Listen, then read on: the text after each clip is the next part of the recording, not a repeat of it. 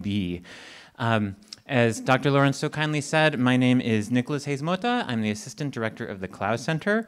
And in my research as a social ethicist and a public theologian, I focus broadly on fundamental normative questions of democracy, in particular on the possibility of a politics of the common good in contemporary pluralistic societies, and on the various roles played by religion, for good and ill, in democratic public life.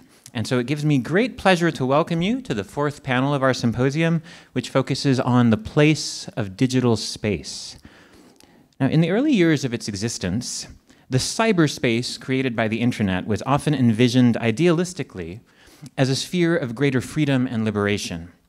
Digital space, its advocates and boosters hoped, would facilitate the rapid dissemination of information, enhance democratic participation, and potentially transcend the physical, cultural, and political borders that divide us. Now, in some ways, one could argue these hopes have proved true. In recent years, however, we've seen that digital space can just as well be an arena rife with lies, conspiracies, and misinformation, that it can strengthen rather than bridge social divisions, and that it can become a powerful tool not only for liberatory social movements, as it has been, but also for autocratic governments and extremist groups. And as a result, many analysts now count the darker side of digital space as one of the gravest threats to democratic societies. For the purposes of this symposium, moreover, digital space raises some very interesting questions about the nature of place today, as well as the changing landscape of our political and cultural geography. Most fundamentally, is digital space fruitfully thought of as a place at all? How is it similar to or different from more traditional and materially embodied kinds of place? And how should the relationship between these two dimensions of our social reality, increasingly intertwined as they are, be understood? Secondly, how has the rise of digital space challenged, reinforced, or transformed the nation-state system? Is it a threat to state sovereignty, a mechanism for expanding it, or both? Third, how does digital space interact with other modes of organizing place, from the neighborhood to the transnational network to the geography of the sacred, about which we learned so richly this morning? What challenges and opportunities does it present to these alternative logics of place and attachment to place? With these questions in mind, let me now introduce the two panelists who will be exploring them in conversation with each other and with you. Professor Fabio Benincasa is adjunct professor for Duquesne University Rome campus and Università Nicola Cusano in Italy. An independent critic and occasional curator, he is the author of several essays on cinema and has collaborated with the Museum of Contemporary Art in Rome. He is also editor of Frontiere della Psicoanalisi. Digital media is one of Professor Benincasa's principal interests. In 2014, after the first year of Pope Francis's papacy, he authored The Social Pope in the magazine Formiche to comment on the role of social media within it. With Andrea Polegato, he is the editor of Machiavelli and Contemporary Media. And currently, Professor Benincasa is teaching a class on aesthetics and sociology of new media for the Nuova Accademia Belle Arti in Rome. Joining him today is Anina Schwarzenbach, a sociologist and postdoctoral fellow at the Institute for Criminal Law and Criminology in the University of Bern. Her work lies at the intersection of sociology, criminology, and computational social sciences, focusing on social threats and governmental responses, social networks, media narratives, polarization, and state legitimacy. She has also worked extensively on issues related to institutional discrimination, policing of minorities, and other forms of social injustice. In her current project, in collaboration with the Clough Center for the Study of Constitutional Democracy here, and with me, Dr. Schwarzenbach analyzes the media discourse on violent extremism and its consequences for public opinion. Previously, she was a fellow with the Harvard Kennedy School's Cyber Project, a Belfer Center international security program, as well as a member of the Belfer team that built the National Cyber Power Index in 2020. For her research, she was awarded a Swiss National Science Foundation postdoc mobility grant and a Fondazione Leonardo research grant. I'm sure both of our panelists will have many insights to share with you in the minutes to come. So please join me in welcoming our first speaker, Fabio Benincasa.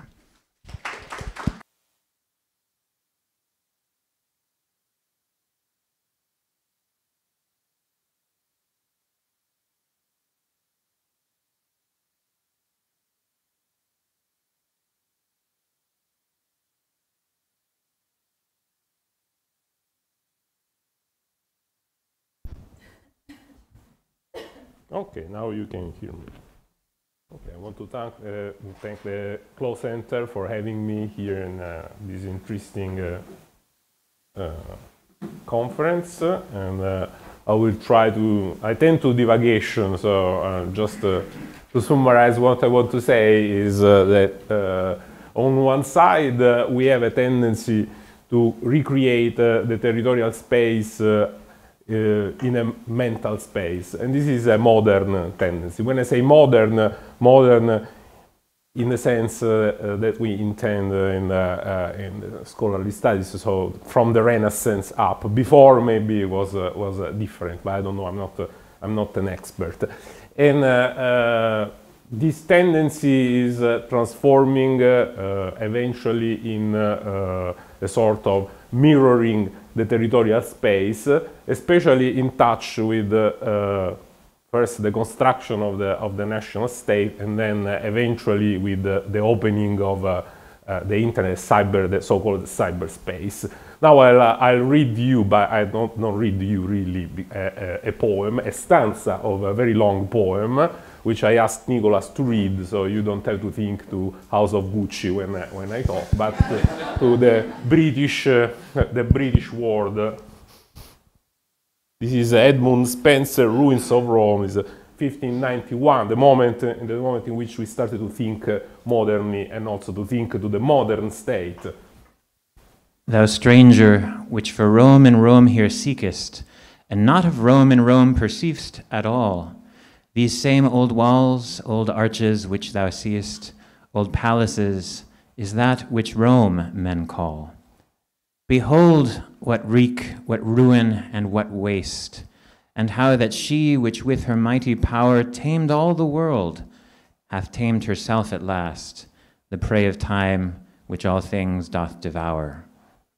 Rome now of Rome is only funeral, and only Rome of Rome hath victory. Nay, aught save Tiber hastening to his fall remains of all.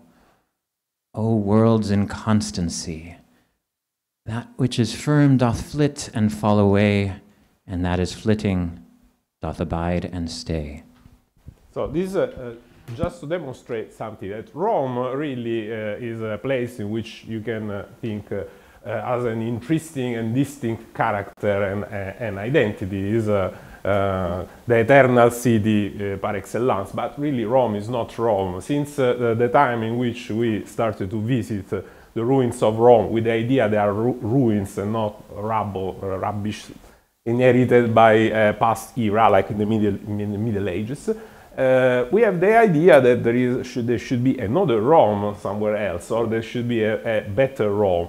This Rome automatically became a mental Rome to rebuild.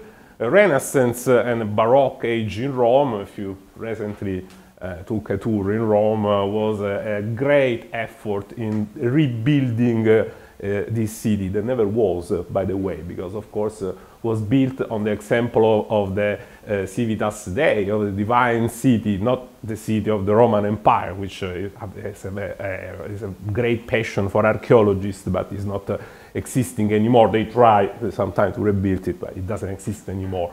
So the tendency is to think that the territory, even especially when it has a very strong identity, it's really a mental space. It's a recreation of something mental that was in the past.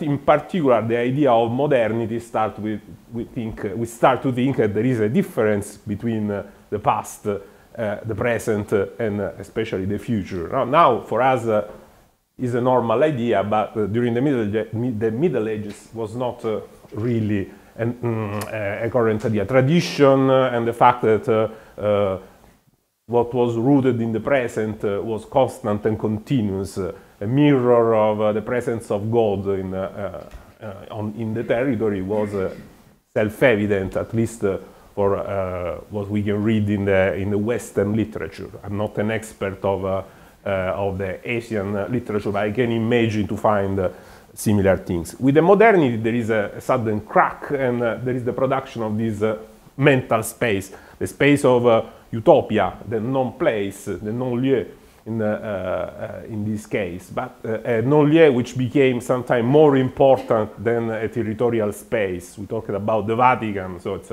the production of public space, or what we define public space, in a way is also a modern idea. That there is a difference between your private space and the public space.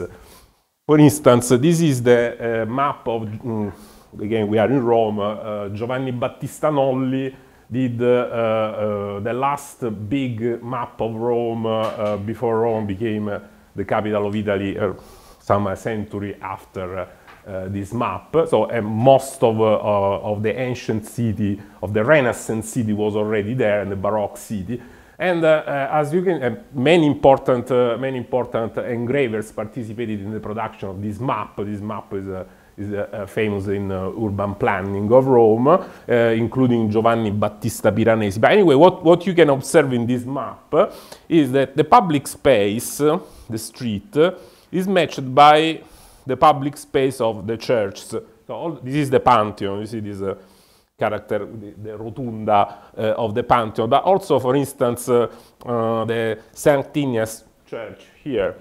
It's considered a public space. So in this case, the notion of public space was really connected to the mapping. And who sponsored this mapping? Of course, the papacy was the main sponsor of this kind of mapping. For this reason, also churches are considered open space.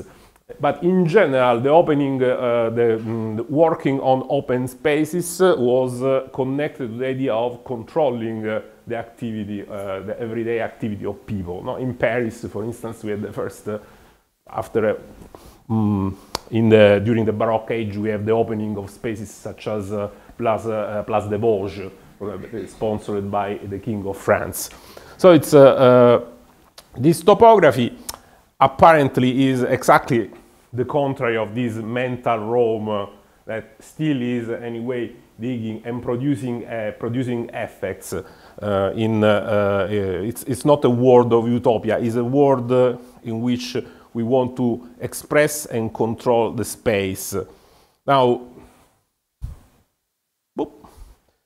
instead, this is Vatican City. Oh, 5 minutes left. This is Vatican City. It's anyway very interesting because it's instead a concretization of the idea of state after 60 years in which the Holy See was deprived of a state. You see, I have not time to talk about the controversy about this space between the columns of Bernini, which was undecided if it was an Italian space or a Vatican space. But in Rome, there are anyway other places, other entities which have a strange characteristic, like the Sovereign Military Order of Malta. The Sovereign Military Order of Malta was dominating Malta before Malta was taken by the Ottoman Empire, preserved the sovereignty. They still have stamps, passports, they have everything except the territory. So they don't have a territory, but they have parking space, plates, car plates, everything that you can desire in Rome. So this also can be another example of our mental space. At a certain point, I skip all this stuff, the nomadic space, the idea of the nomadic space opposing the national states and the construction of nomadic space became a staple of the post-structuralist thinking. Deleuze and Guattari at Azon Plateau, for instance, is a typical example. The nomadic movement against the stratification and the constriction of the national state, and the discovery or the invention, the recreation of the internet, of the web space, became automatically a utopia for in the next 20 years, especially starting from the 80s, no?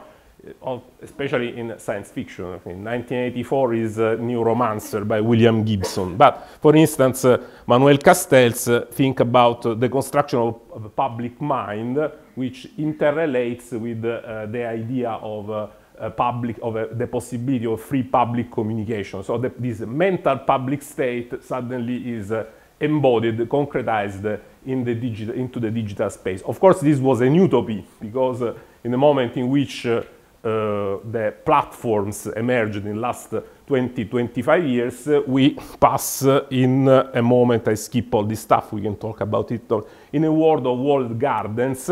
We are not talking about the Mariology of the Hortus Conclusus, but a series of platforms such as Meta or Google that really want to keep us over there. This is not more a public space, it's a space that tries to extract everything that came from us, from metadata to directly money, and keeping them inside.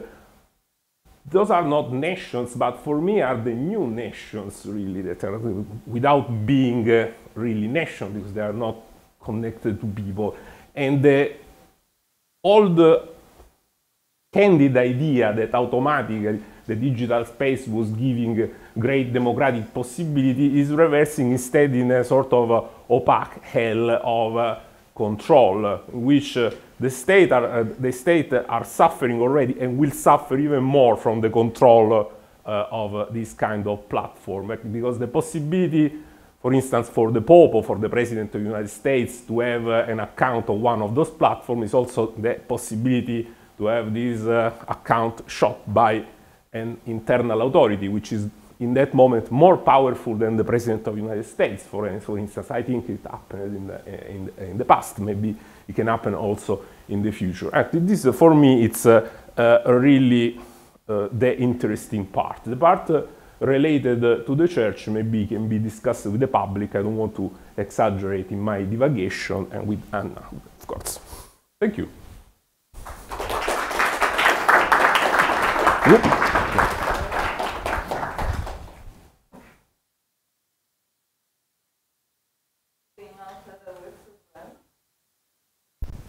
Can you hear me? Yeah. Okay.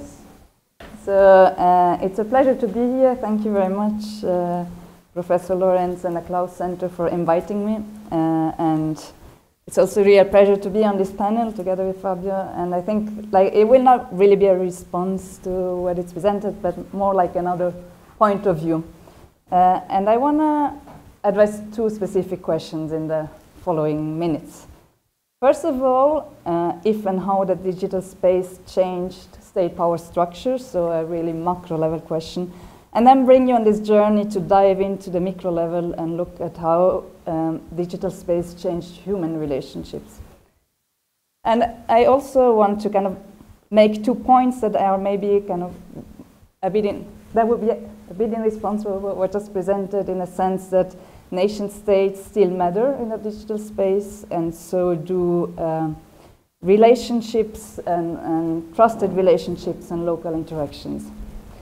So first, let's start with the state power structure, and this is work I've carried out together with colleagues and many practitioners at the Harvard Cyber Project. So let's start by thinking about cyber, and I think agreeing upon the fact that cyber has become a really key domain where power is contested, next to other well-known domains such as land, air, and space. And I think kind of a natural extension of that is also that we want to ask what makes one state more powerful than others in cyberspace. And then we also want to think about this question by using traditional conceptualization of power, of national power. And there are a few of those, and I don't want to go into the details here, but I just think that by thinking about, in terms maybe of Ray Klein, about perceived national power and the fact that that is made up of capabilities on the one hand and then also intentions, that is already a good starting point, and we see that both of those matter also in cyberspace. So there are capabilities that matter, and there are also strategic intentions in cyberspace that states follow.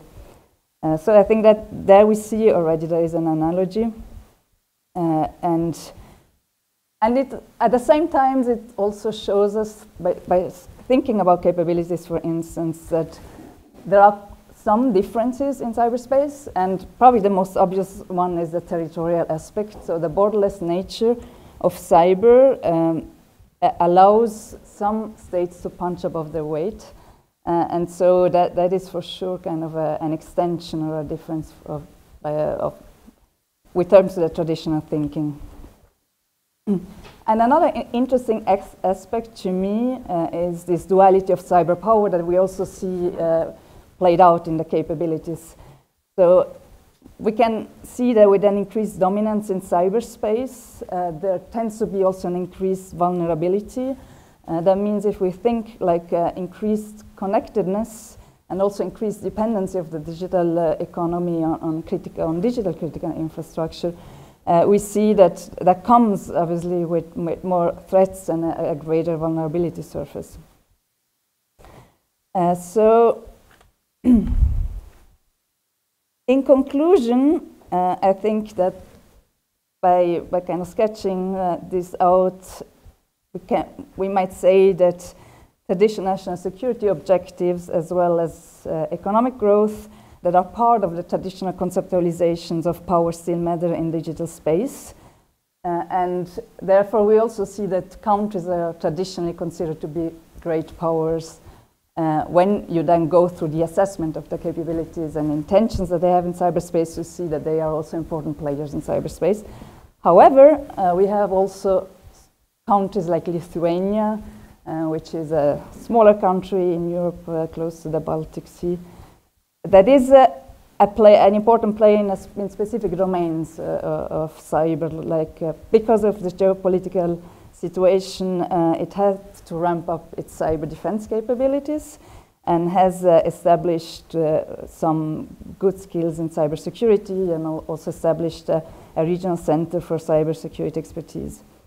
And I think that's interesting and shows that smaller state also can have some sort of weight. And with that, I take you the second part of my talk by looking at the relationships in digital space. And this is kind of linked to recent work I've done. And it comes without saying that the digital space has completely changed the way we connect as human beings, the way we stay connected to our loved ones, but also the way we kind of create our social networks by enabling to extend the networks beyond boundaries we had before, and also to reach really new people through platforms like that were mentioned, Meta, and so on, the social media platforms that really have changed the ways we interact with each other. However, it also comes with many challenges, and we are aware of those. And I think like this is, well, the challenges I mentioned now are not a finite list, but some of the challenges that I see that are important in this discussion. So for me, like the challenge of identity and anonymity, and linked to it the challenge of fake identities and deep fakes in this space has really consequence about the way we see the transparency and trustworthiness of online information and relationships built in the online space. It's obviously the whole question about algorithmic bias and how that also is linked to potentially unequal treatment, and these also can reinforce distrust among the user and the citizen. There are effects that we see in online spaces, like well-known effects like echo chamber effects, that do have the potential to kind of fuel polarization and undermine diversity of perspective and also trust in alternative viewpoints. And then there is also limitation on, or we human beings, we rely a lot on nonverbal cues in our interactions, and the limitation of a lack of verbal cues in many of the online interactions we have. And I think those are some of the major challenges. And you can see that trust really emerges as a key aspect in this discussion. So with that said, I want to take you on a small tangent with regard to the question of trust and kind of question ourselves which mechanism define trusted relationships. And I want to do so by bringing an example that might, I will explain how kind of it fits into this discussion in a moment, but it's a study I just have finished with colleagues of mine at the University of Maryland, where we worked with networks of extremists radicalized in the US. And this specific study was on individuals that espouse the Islamist ideology and who have been radicalized in the US, as I said. So it's a very special network. It's a highly violent network, and individuals that are linked to this network are by no means kind of representative of larger faith communities or social groups. But the reason I bring it up here is because when we went into this study, we originally thought the online networks that are so prevalent in the discussion on radicalization and extremism, that we would see that those overshadow some of the kind of local mechanisms we know that can kind of take place in violent social networks. That is one reason, and the second one is because this is a network of co-offenders. So co-offending relationships are based and selected on trust. And so it's interesting to see kind of what drives this relationship, because it's a covered network that is highly security oriented. So trust is an important dimension in this discussion. Now, what was very interesting to me is that we find that actually local connections and geographical proximity really matter, and we did a social network analysis of this network, and so we looked at the structural effects and individual effects, and I can go in more detail into that in the discussion if you want, but we find that two mechanisms really drive trusted relationships in this network, and that is the mechanism of homophily, so shared characteristics and shared values drive connections, and the mechanism of transitivity. And transitivity is also a locally rooted mechanism whereby if A is connected to B and B to C, A is more likely to be connected to C. And we see that this is a very strong mechanism that plays. And all of that kind of feeds into the fact that we think that local connections and face-to-face interaction really matter for mobilizing extremist activities. And so it's really important to intervene at the very local level and kind of not forget that although the digital dimension is also important, and one doesn't kind of overshadow the other. So in conclusion, the examination of state power structure within the digital space underscored the profound impact of digital landscape on global power dynamics.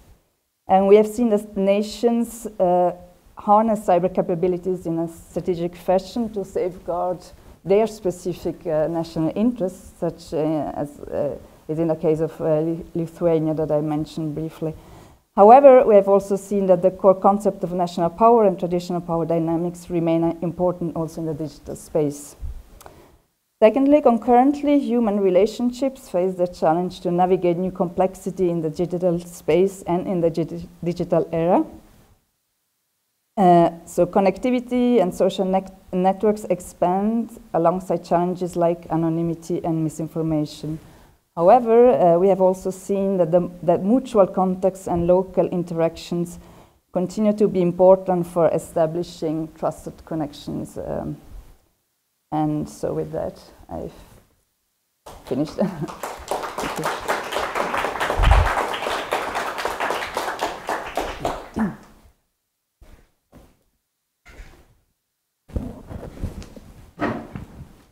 Thank you both so much. I think in a remarkably short amount of time, you've given us a really rich diversity of perspectives on some of these questions and a lot of material to think about. And I'm going to start with just a couple of questions for our panelists on the basis of what I heard kind of cutting across your presentations, and then we're going to open up to the room. And so one thing I noticed in your presentation, Fabio, was you started with, or a thread throughout your presentation that ran from beginning to end was the utopian hope for, well, utopian hope is a historical constant almost, but then utopian hope specifically in our moment as applied to cyberspace, almost in the literal sense of a hope for a kind of placelessness that doesn't have some of the limitations of the places we inhabit. And then you left us with this phrase that de facto the digital space has become an opaque hell of control. And so kind of taking us from that utopia to the very non-utopian reality in which we live. And I think a common thread of your presentations was, if you will, re-embedding us in our thinking about digital space and how deeply it remains rooted in various more traditional forms of power, from nation-state power structures to the capitalist political economy, to the forms of relational power that can be cultivated at the local level for good and for ill, as you were discussing, Anina.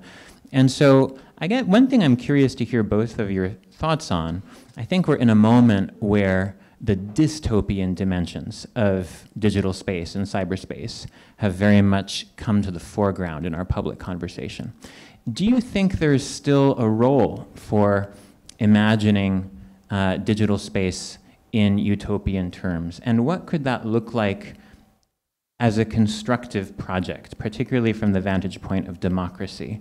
Are there things to be recovered from that earlier utopian moment that could inform how we try to structure digital space today and bring it into dialogue with the other forms of place we're exploring? Or do you think that project has essentially exhausted itself? And Fabio, I want to specifically name your focus on how the Catholic Church has approached cyberspace and whether you see any useful material there.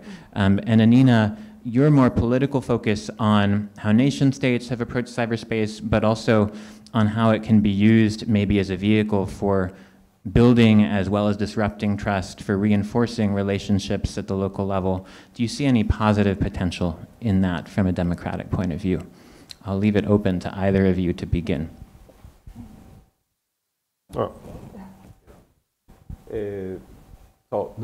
I think that America was an utopia once, and then it still can be an utopia, and you are still working on your utopia, which is also the utopia of Europeans. So I think, yes, that internet or the cyberspace, yes, has still the potentiality to be utopic and not dystopic. The only thing is we don't have to think that automatically, because it's a nomadic space or has the possibility to be a nomadic space, will produce positive things. Now there is a moment of disappointment because we are enclosed in those walled gardens, but outside of those walled gardens there is a deep internet, there is a possibility of finding other space. The role of regulation and especially the role of democracy in communicating to people how to deal with this deep internet will be the future investment for democracy, according to me, because otherwise we will risk to be walled inside those platforms and extracted automatically, having maybe the sensation you can do whatever you want, but you are really moving in circles around in a sort of enclosed version. Now, the national state is true that they have still a strong role. It's also dramatic. They are also in dramatic crisis. If I imagine China trying to wall themselves from, for instance, Western platforms, but producing in themselves another platform which they use, TikTok, for instance, but which means they are forced anyway to use the same aesthetical and sociological language that was invented outside. So in general, also this is a crisis of control in a way in which the Chinese government sooner or later will have to deal.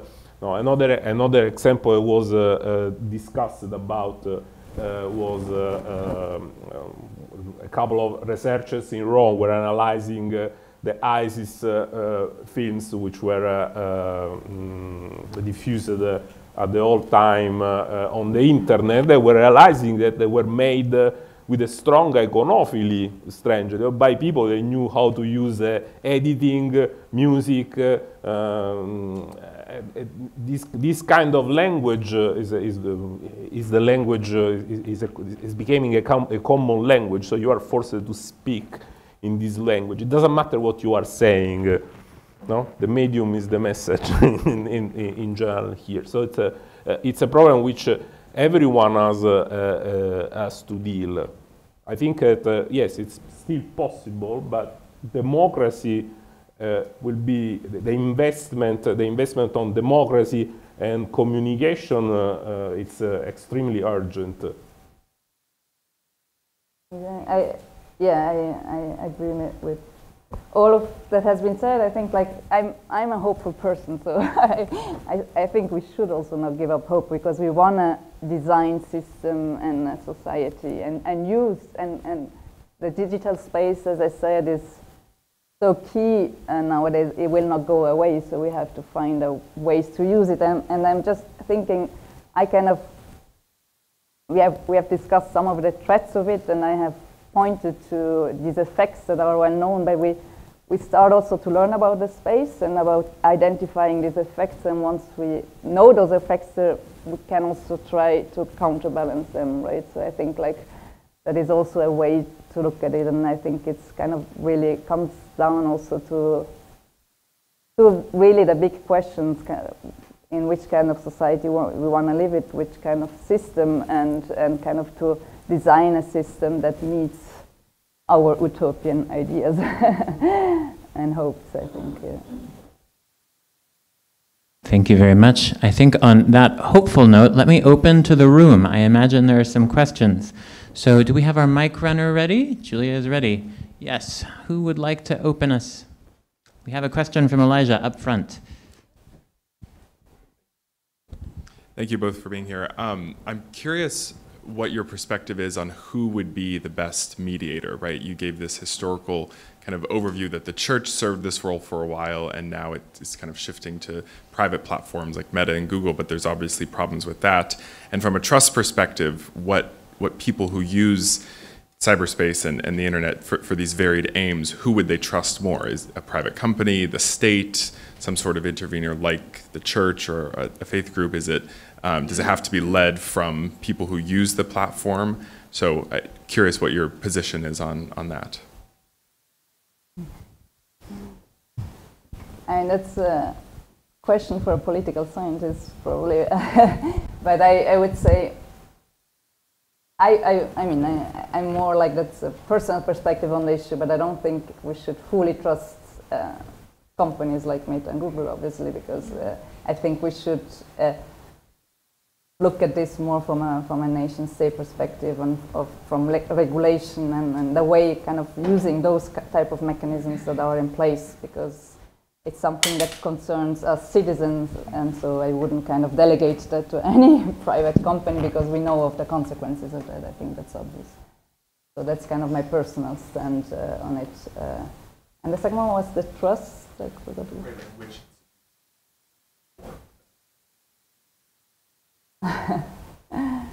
I think that goes into what I said before. I don't think and I think that it's people don't trust that private companies take that over. That's for sure. I think, and in my opinion, they should not. But maybe you have another point of view.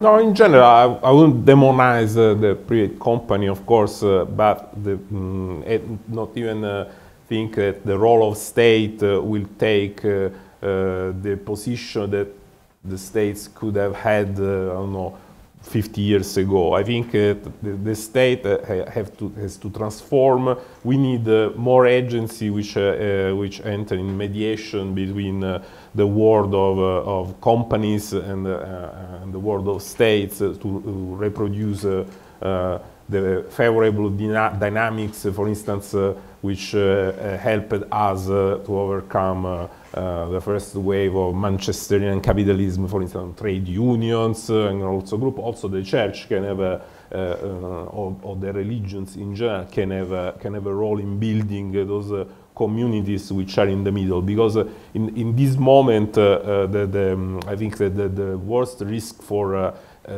democracy would be the out. You know, everything that's to the state, you transform in a despotism in which everything is controlled by the state. There are huge investments in this kind of technologies in many states, or either you are in the hands of an algorithm, and then they decide and extract all the value that they can extract from you and then throw you away. Talking about the church was what I had no time to say, but probably is not very interesting because I'm not a theologist, but I would like to know your opinion, for instance, is that the church in this moment has the problem of being really connected to a place. When for 60 years they lobbied to have back the Papal State, even having now the Vatican City, and for sure the evangelization is very important and now coincides perfectly with the communication. But communication in the contemporary world means also society of spectacle anyway. While the church, in general, all the religion have a sacramental part which should be have effect in the territory, in the community of people. You cannot have a Eucharisty online yet. And in the future, I don't know. But then, if in the future is like this, we plunge in the world of metaphors, and the church is not founded on metaphors. It's founded on a place. And maybe, like as a follow-up to that, I think it's also useful to think about these questions from perspective of resilience and thinking what makes systems and even societal system and political system resilient to these disruptions. And I think we know that kind of more decentralized systems are more resilient, and thinking about including diversity and having like the different perspective and different stakeholders, as was mentioned, is really important. So really looking at it from that angle is helpful as well. A thread I hear across both of your answers in a way is the need to create what you might call a digital civil society as a third strategy between looking to the state and looking to the private economy. That was, of course, the strategy the Catholic Church pursued in the 19th and 20th century, to strike a balance between statism on the one hand and market individualism on the other. What would that look like in the digital realm, I'm left wondering. I see Professor Canstrom had a hand up, so could we go to him, please? Thank you. Very interesting presentation. I wanted to ask a sort of fundamental linguistic question, which I think was implicit in both presentations. It always struck me that it was never inevitable that we would all come to refer to this arena as cyberspace. When you talk about the internet, you have a word that is fundamentally a word of communication and dialogue and intellectual energy. And when I think about the role of artificial intelligence as it's emerging now, it strikes me that is increasingly putting pressure on this metaphor of space. And I wonder if you could just think a little bit with me about what is gained and what is lost by keeping this metaphor of space, or should we be thinking about transcending it more? I realize it's a very abstract question, but... No, in general, I started exactly from this idea of the fact that automatically we think to an elsewhere like a space. In modern terms, in the ancient times, maybe it was a bit different, but I am not an expert. But in this moment, in this long moment, this last 500 years, we have the tendency of think to an elsewhere and to otherness placed in a space. Now we have the cyberspace because we have computers and internet. Before was a utopia. was a real place, the kingdom of Prete Gianni, or another place in some place. For the Enlightenment was China, was was the other place. Those were imaginary, so this is something real. But China was not imaginary, for instance. No, in the sense, it's very difficult because coming out from space and time, it's difficult to think to someone else. You think to the artificial intelligence like a sort of nous of the mind of God that primarily enclose all of us without leaving any space. But to create the world. Anyway, also the mind of God has to contract a bit to leave space to the mankind. So I think the artificial intelligence sooner or later, even if assume this level, this importance, we have to deal with, or we will deal it as we will put it in a space in a way. They are already talking about using robot with artificial intelligence, for instance. We need to see this thing in a space or in another space. I don't know how to. I don't know the question. I don't know the answer. I know just the questions. For this reason, I teach. I still think maybe you have a natural tendency of thinking about spaces because it also brings in the idea of interacting, and it might be helpful to continue to think in that manner because it allows you to kind of see the different spaces we are increasingly kind of interacting in. So the virtual space, the offline space, the different communities we kind of interact with, and maybe it's helpful to try, although they are interconnected, to still like see the differences as well and how we move in these different spaces. So I still find the idea kind of helpful in that sense. To think about it in space terms. I just wanted to add here, Jonathan Wertzen introduced us this morning to the distinction between space and place, which has been fundamental to a lot of the theoretical literature. I'm familiar with some of the literature on the phenomenology of place that reacted against the language and metaphor of space precisely because it was so often rendered as this empty, homogeneous container devoid of meaning, whereas the language of place allows for particularity, for kind of fundamental, usually embodied meaning. And it does occur to me that cyberspace can be a profound medium for meaning. Thinking to Pope Francis, you made the point that the sacrament is embodied, but you could also make the point that the gospel can be preached and perhaps grace mediated through cyberspace. In that first year of Francis's papacy, when he had a lot of these viral images of works of mercy, washing the feet of prisoners on Holy Thursday, which no pope had done before, that exposed millions of people around the world to a lived, embodied expression of the gospel that they had never seen in actual physical churches before in many cases. And for many Catholics, I think it revived their faith in the institution to see that flood of images of Francis doing the works of mercy on social media. And so I wonder what potential there might be with examples like that for thinking through some of the dimensions of cyberspace we don't often pay attention to, keeping the metaphor. Who else? Who else might like to add?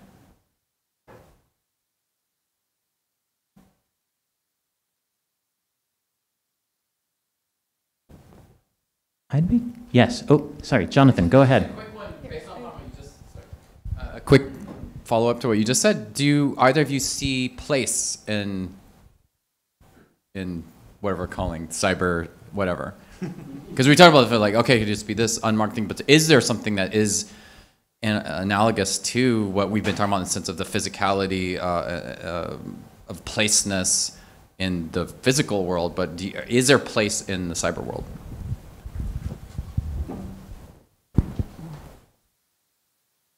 Again, we are moving on the plane of metaphors because, for instance, my Facebook account is a place where I go, but it's really in a platform which is not mine. It's not my house. It's not on my desk, and they use it to extracting value from me. So it's not really a place. It's more theoretically a metaphoric space. It also can vanish in any moment. In any moment, because there is electricity here now, I can access to. But without electricity, I can't. But a large part of the world don't have access to the. In terms of virtual reality or like people that are interacting in these ways, is it? I'm not doing that, but I think theoretically it seems conceivable that you do get placeness in these sort of ways that people exist online. I think you get augmented placeness in that sense. I think like the future we're facing goes into that direction, right? And I think it will be, it's always a perception, whatever we do say, it will be perceived as a place. It's just like not a place that is kind of physical in that sense, but imaginary. But once we're in it, I think we still perceive it as a place with all what comes with it, and a place, and then it comes down to the definition of place. But if it's about kind of interactions and a space where we can interact together, then that definitely fits. But the key word is reality, which is not a place. Not the same thing saying a place, saying virtual reality, augmented reality. But what is reality? We don't know. That's Ding. Oh, you could ask, for those theoretically invested in the concept of place, how essential is physicality to place and embodiment, as opposed to some of the other dimensions that tend to be highlighted, such as meaning, community, relationship, endurance across time, that very much do exist in cyberspace. And I think that's one of the larger theoretical questions it poses for this conversation. May I ask you? Yes. How important is that the church is a Roman Catholic church? Very important. So Rome is important as a place, but it doesn't exist as a place. We might want to talk about that one over dinner. Any other questions before? Yes. Thank you, Nicholas. I was just going to add that a place, if it means a territory, has to have at least 2 dimensions and not 3. So, as a foreign policy practitioner, outer space is definitely a place. It's full of satellites, and Mr. Putin has just deployed his new nuclear device that can, shatter all the communication satellites. So it's a place. But if it's, if it's not, sort of sine qua non for territory, then it's like you said, it can be a home without territory. Would either of you like to respond? For me, the existence of place is connected to the very idea of genius loci, or the flavor and the atmosphere which is in the place. But there are places which are not territories, for instance, for sure. I don't know if there are territories which are not place. On the contrary, for sure, what I have in my mind can be my own place during the development of the absolute state. Say the only place Torquato Aceto was writing in the 17th century. I think that the only place where the prince cannot find you, it's your own memory, your own brain. You are safe inside that place. But I don't think there are territories which are not places.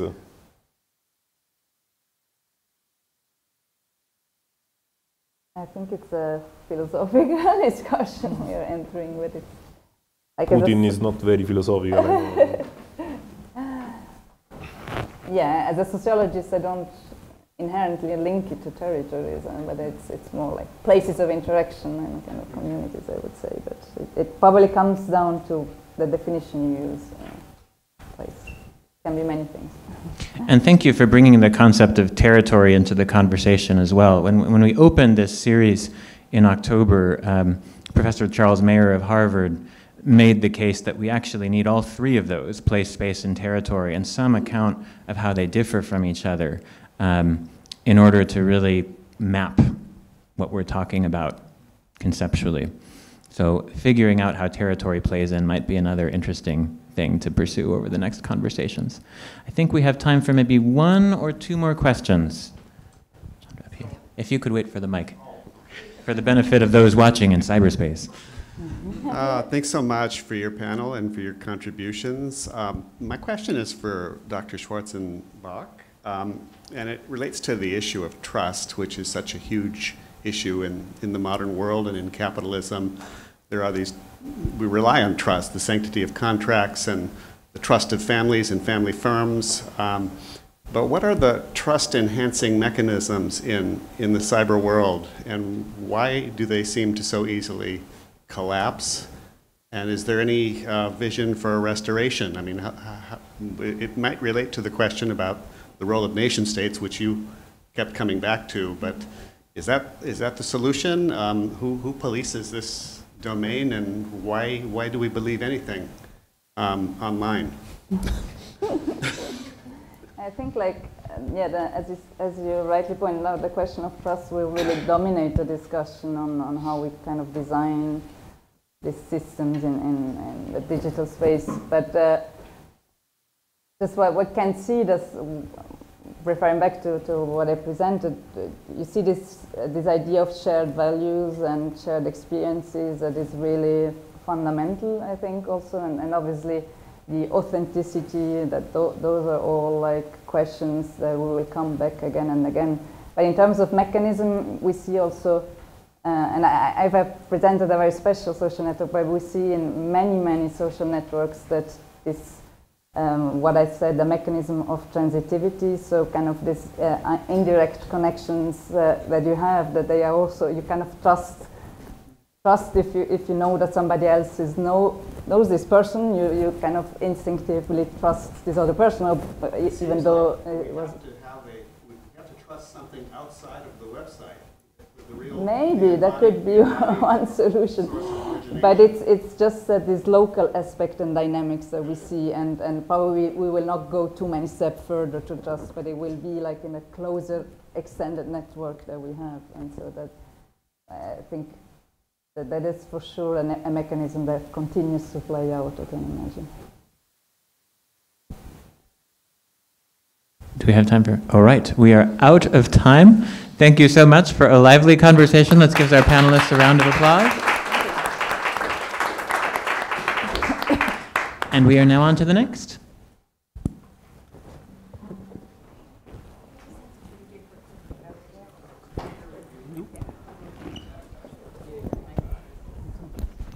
Oh.